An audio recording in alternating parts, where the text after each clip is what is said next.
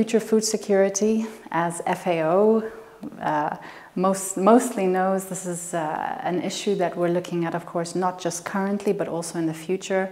How can we ensure that everyone has accessibility to nutritious, affordable foods at all times? And so my mandate is to work on a future strategy for the United Arab Emirates.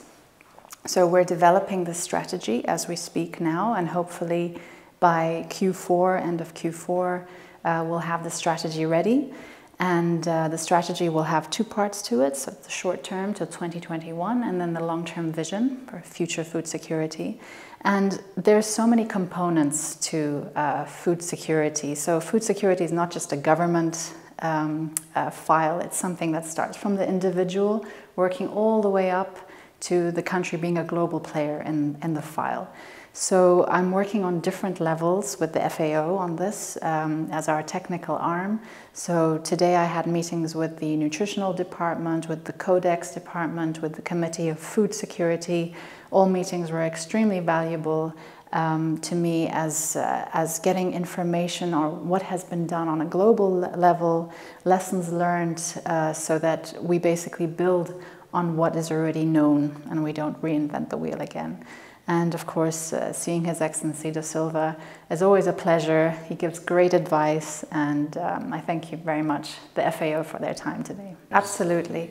I mean, as I said, food security is not just a government matter. It starts from the individual all the way to becoming a global player.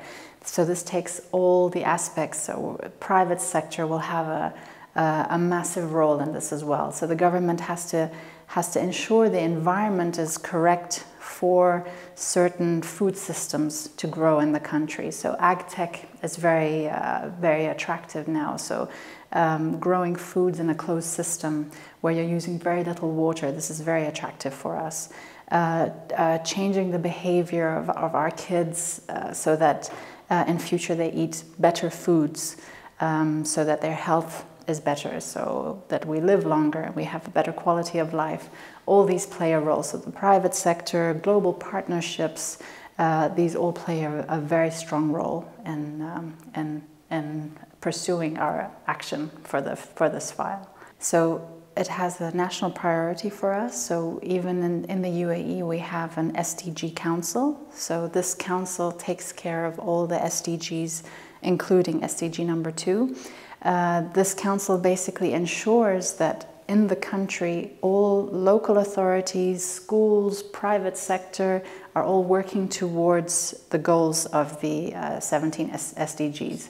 And this council issues an annual report to ensure that the UAE is taking the necessary actions and commitments towards the SDGs. So it's very much aligned with our national agenda and with ensuring that all the efforts in the country are put together and given to this council to actually put together a report and ensure that everyone's working towards the same goals. Nice.